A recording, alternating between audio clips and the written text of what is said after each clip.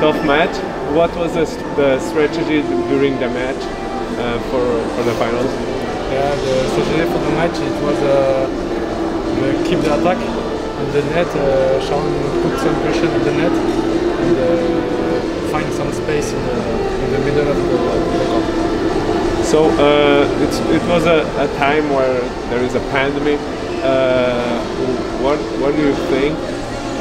It's easier or harder to do it in this time with tournaments for you too? The first match is very difficult. In a long time we didn't play at tournaments, so the first is very difficult, but after we keep the motivation and it was okay. So what is the perspectives for the future? At long term or short term or mid term?